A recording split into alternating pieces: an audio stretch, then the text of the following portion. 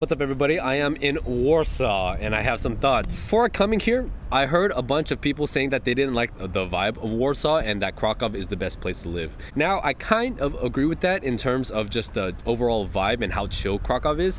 But in terms of if you like living in the city, I think Warsaw is a really amazing option for many reasons. I like how in Warsaw, the population is still quite small compared to most major cities. The relative infrastructure of the city is actually really good. Something that surprised me a lot is how good and efficient the metro system and the bus system, everything is here. Walking around the city, you're going to notice that Warsaw is very, very clean. The metro stations are beautiful, reminds me of the metro stations in Ukraine. Some of the parts you'll see kind of trash here and there, but for the most part, I have to say that Warsaw is very, very well maintained. So as clean as Warsaw is, one of the downsides is that you're going to see graffiti everywhere. So many of the buildings here have all of this like graffiti on the walls, and it's such a shame because the rest of the city is so clean. Like if you look at all the roads and even the public infrastructure, the freaking metros, everything's super clean. This is the only real stain that I see Warsaw has. If they can clean up the graffiti, the city would be like on a whole other level. And it's kind of a shame because there's a lot of beautiful buildings here and there's a lot of new development with the apartments and the stores and everything. But the graffiti kind of ruins the overall image. I think one of the biggest draws of Poland is definitely going to be cost of living. I think maybe around 8 years ago, it was a lot better, but surprisingly right now, the cost of living here in Warsaw is not that much greater than it is in Krakow. You're going to be spending a lot more in terms of rent here in Warsaw because it's obviously the capital city. But if you're cooking a lot of your meals, you're going to the grocery store, you're eating at restaurants, all that stuff, it's going to cost pretty much the same as Krakow. And if you compare it to cities in, for example, Western Europe, you're going to be paying probably like half the price in general for everything. I was talking to my buddies and they were telling me that in order to live comfortably here in Warsaw, you're going to be spending probably around $2,000 to $2,500 a month living in the city, eating at really nice restaurants, you know, being in the middle of the business district with all these beautiful buildings everywhere. So compared to some other places in Western Europe, you're going to be pretty much paying like half price to live here in Poland. I feel like Warsaw is also the perfect size because as far as like a city is concerned, it doesn't feel too big or too small. It feels like a nice little middle ground. The population, my friends are telling me it's around 2 million. You don't really feel it. It doesn't feel extremely crowded, but you still kind of get that city vibe. You know, for me, I think I would personally still want to stay in Krakow because that's more my vibe, but I'm definitely considering moving to Warsaw because I think there's going to be a lot of opportunity here in the future. Something I noticed is that there's a huge Asian population here in Warsaw. That's amazing because it has some of the best Asian restaurants in Poland. I visited my friend's apartment, which was a little bit outside of the city, and it was filled with Ukrainians, Indian people, and Chinese people. Also something to keep in mind, because Poland does not offer a real estate visa, you're not going to have a lot of foreigners coming and buying all the land, at least not in the immediate future. However, something that they do offer that I think is really smart, a lot of the investment visas that you can have to get residency here in Poland are offered through business. So starting a business or doing a startup. It seems that Poland is going towards more of the business investment route for people to get residency here. I think there are going to be a lot of businesses that are going to eventually come to Poland. They don't technically have a digital nomad visa, but there are some workarounds the system where my immigration service friends can help you out with. So I think it's going to attract a lot of entrepreneurs wanting to do business here. The real estate is already going up very quickly, especially after the whole entire Ukraine conflict. All of those factors coupled together, I can see the city exploding within the next 5 to 10 years. Warsaw has some of the best restaurants in Poland. I ate mostly Asian food here, but every single place that I went to was delicious. You'll probably have the highest tier restaurants of Poland here in Warsaw, but you can find restaurants of all price ranges. I've went to a lot of milk bars that had prices that were cheaper than Krakow actually, and I would say like the average meal here is going to be around the average meal that you're going to be paying in Krakow. But there are a lot more options here, and because it's a city, there's going to be a lot more restaurants that are open either 24/7 or until really, really late, which is kind of an issue that I'm running to back in Krakow. As far as tourism is concerned, you know, there's a lot of really awesome museums and monuments that you can see here, which are kind of cool. I'm gonna be honest, I don't think places like the Riverside are as beautiful as Krakow. I think Krakow is a lot more maintained and it looks more historically Polish. Warsaw, because a lot of it was destroyed in the war, looks like a regular city. And even if you go to the old town, a lot of the buildings are beautiful. It doesn't have the same level of history because all the buildings look new and renovated, and it just doesn't hit the same. So I was walking around the old town and I wasn't super impressed. I think the old town in Krakow and specifically Wrocław is a lot nicer than it is here. But if you're looking for more of a city lifestyle, Warsaw has a lot to offer. Before before coming here, a lot of people told me that the people in Warsaw are not that friendly.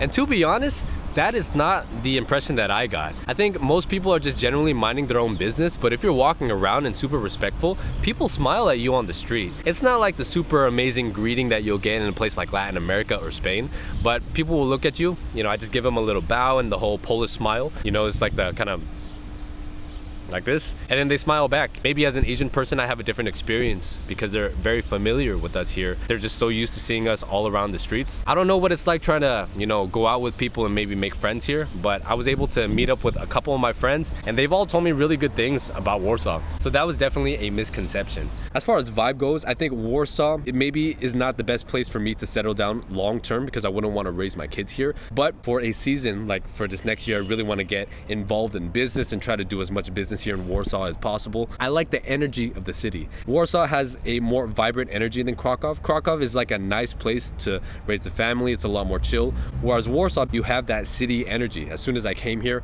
I felt like I wanted to work, I wanted to hustle, I wanted to meet people. And there's a lot of people on that same wavelength. It's not that big of a city because you can get around most places in the city from like maybe 30 to 40 minutes because of how efficient the public transport system here is. You do have trams, you have buses, you also have a pretty in-depth metro system, which was very surprising. Actually, the 20-minute ticket here in Warsaw is cheaper than the 20-minute ticket in Krakow. It's also a really amazing place to bike. I love biking around European cities. Krakow is a really nice place to bike around, especially around the river because the views are amazing and the architecture is fantastic. You can bike around most places here in Warsaw. The infrastructure definitely supports it, and there's a lot of beautiful parks and monuments that you can bike through that make it very conducive to biking. If you have an electronic scooter, that's also really nice too. Just most of the city is flat, so you can get around here quite easily. Also, because there's a huge Asian population here, I feel a little more at home. In Krakow, there are a lot of tourists that pass through, so I don't feel like an outsider being an Asian there. And there's a lot of Asian people, like the Viet community, that are really big in Krakow.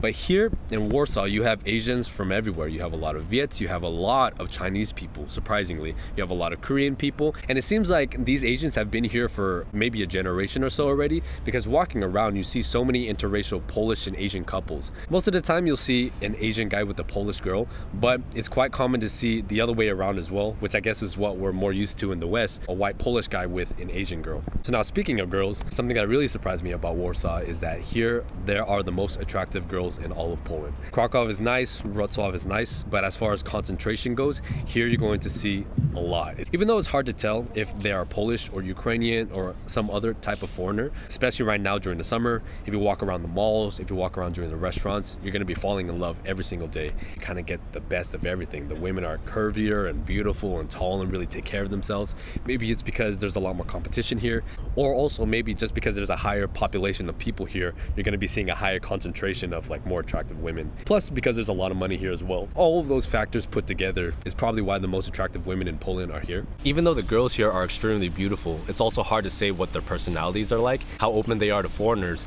and if these girls are more interested in relationship, right, or just kind of like typical city people all around the world are more about hooking up and promiscuity.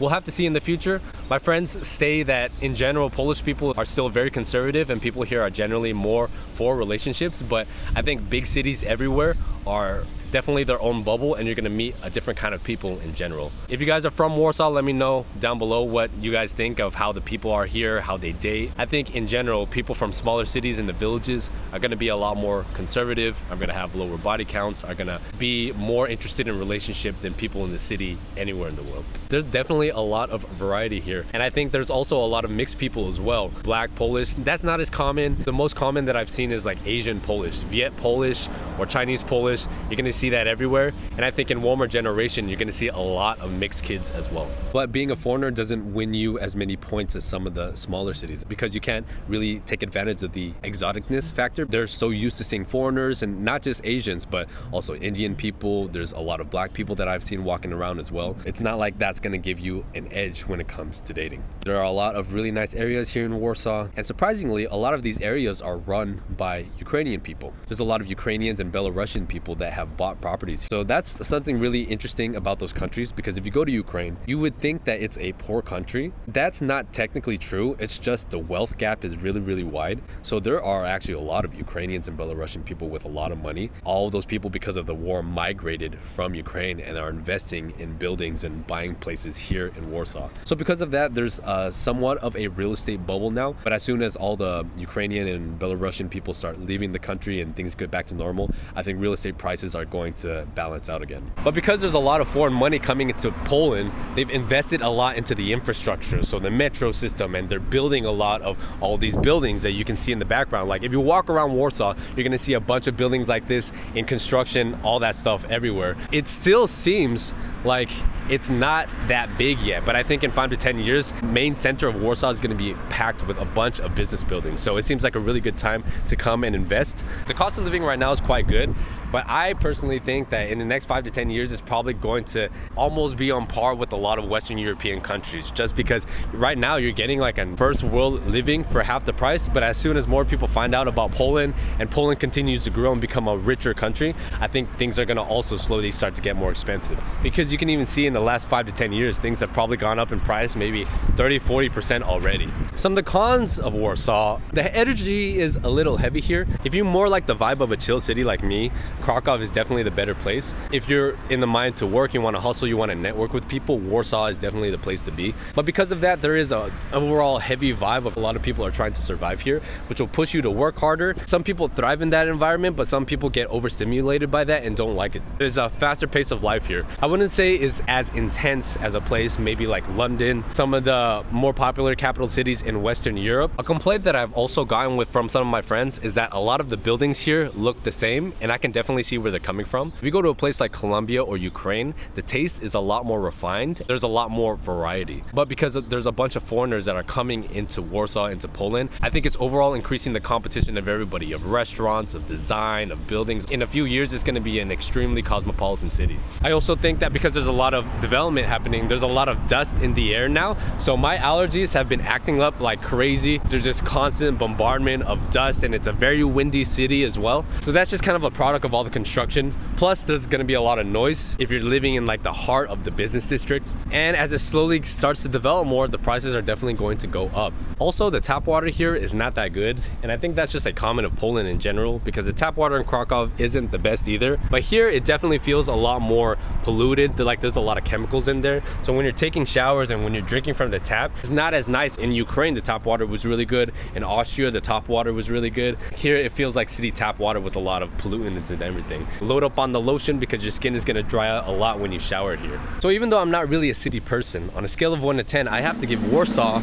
a 9 out of 10. This place has everything that I would want in a city, plus it has a smaller population, so it's not as chaotic as some of the bigger cities. I liked it so much here that, who knows, I think you guys will be seeing me here in the next few months. Do you guys agree? Do you guys disagree? Let me know what you guys think in the comments down below. Peace.